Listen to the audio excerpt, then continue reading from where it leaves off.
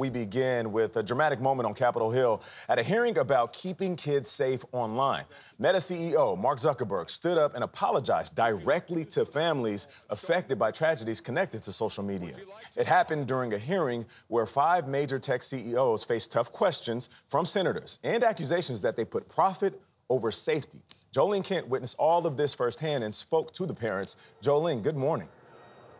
Nate, good morning. It was a real stunning moment to see Mark Zuckerberg standing up and forcing himself to face the parents of these children. Very distraught. The grief in the room was palpable. Now, the big question is what Congress will do next. These parents are hopeful but skeptical.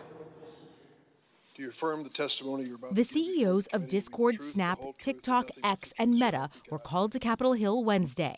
I know you don't mean it to be so, but you have blood on your hands. In the room, scores of parents holding up photos of their children, some who they say died as a result of online sexual exploitation, bullying, and harassment. Meta CEO Mark Zuckerberg was pressured by Republican Senator Josh Hawley to face the grieving families. Have you compensated any of the victims? These girls, have you compensated them? I don't believe so. Why not? Have you apologized to the victims? Would you like to do so now? Well, show them the pictures. Would you like to apologize for what you've done to these good people? I'm sorry for everything that you've all been through. It's terrible, and no one should have to go through the things that your families have suffered. Watching in the audience, Shauna Pouch from Vermont. She's raising her 11-year-old granddaughter, who she says was sexually exploited on Snapchat, sending her into a mental health crisis. I just never thought that this kind of stuff would happen, and it did. If you had a chance to speak to the CEOs, what would you say to the CEO of Snapchat?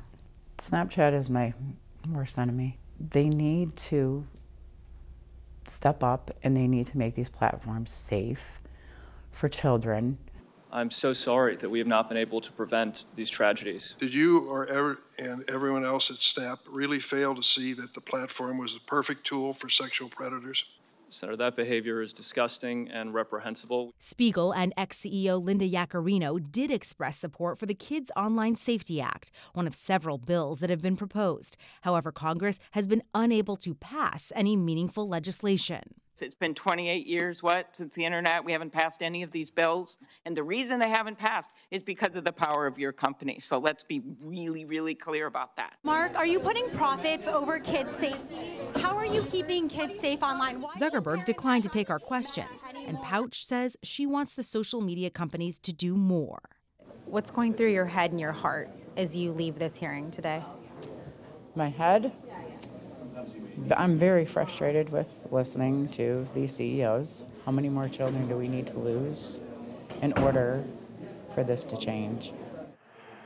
The open question now is what Congress will choose to do next. The ball is firmly in their court. The committee ended on a note and a commitment to pass a package of 5 bills. Senator Graham, the ranking member of the Judiciary Committee, has vowed to me multiple times in our interviews and in person that he will bring reform to the Senate floor for a vote by this fall. But there's a lot of hurdles that have to be surmounted for that to actually happen. Tony. Yeah, that's what people are waiting for. Jolene, those senators channeling a lot of the anger and frustration that parents feel. Thank you very much. And this is a real talker. We've been talking about it all morning. Yeah.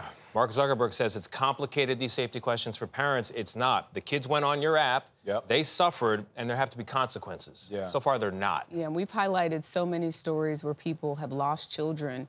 And it's a tough one. I think all of us up here as parents have said, we want our kids to have access. We want them to be like the other kids. So we know the dangers, too, but there's so much going on behind the scenes that we can't control, but we feel like these companies can do more to protect. It seems like in most situations in America, we are held accountable and liable for things that happen, but these companies aren't. They're not. If we libeled Mark Zuckerberg right now, he could sue CBS and us. Yeah. But if someone posts that on his platform, they're not liable on the platform. They're just hosting it. Yeah. It's like a cork board in the park. Yeah. More to come on that. It's complicated. Thank you, Jolene.